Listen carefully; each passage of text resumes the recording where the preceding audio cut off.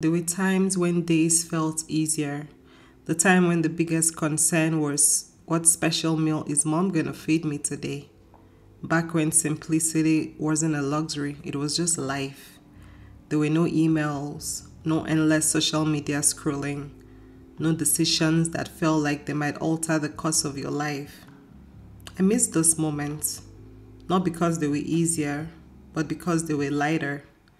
Back when I didn't think about what's next, I just thought about now. And maybe that's the lesson. Maybe life was simple not because it was perfect, but because we allowed it to be. Now it's all just memories. Memories of people, missed opportunities, and even memories of nothing. There's something about reminiscing that feels so heavy. Memories that feel so heavy yet smeared. And maybe that's the gift, to remember to hold those special pieces close and to know that they shape the person sitting here looking back. You have to be careful with living in the past though. It's addictive, just like soda. Soda addiction is such a small thing to see, yet such a powerful force to reckon with. It sneaks into your life one day, starting with one can, one bottle here, just a little treat you tell yourself. But before you know it, it's not a treat anymore. It's a need, a ritual. The hiss of the can opening becomes the soundtrack of your afternoons.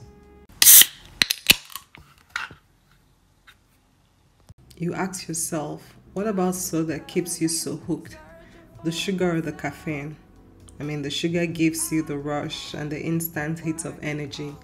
The caffeine keeps you sharp and awake and feels like something magical. And yet it's not magic. It's chemistry. It's marketing. It's a carefully crafted addiction. You know it's bad for you. You read the studies about what the sugar does to your body. But the pull is stronger than the guilt.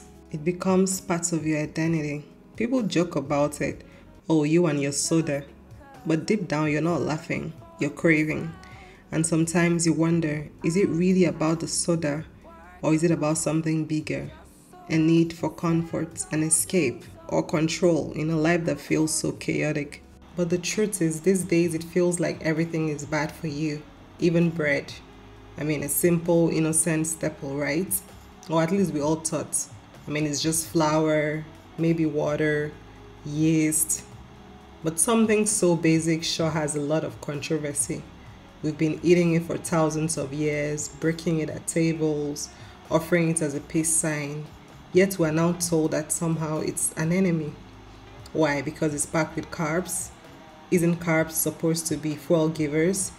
Everything just feels so controversial these days.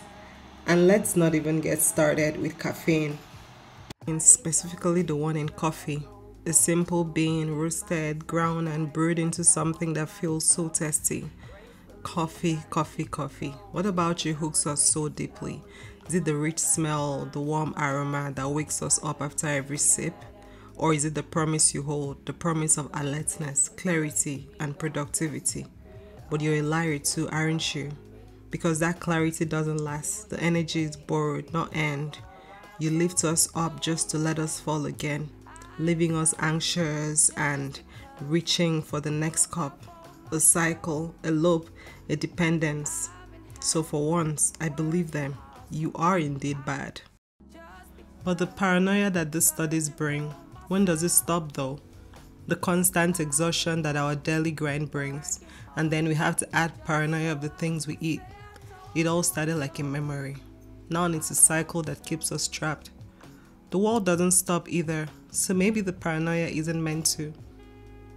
Probably it's just a reminder that maybe we're living. Dead people aren't paranoid, right? Maybe the real question is, how do you keep going anyways?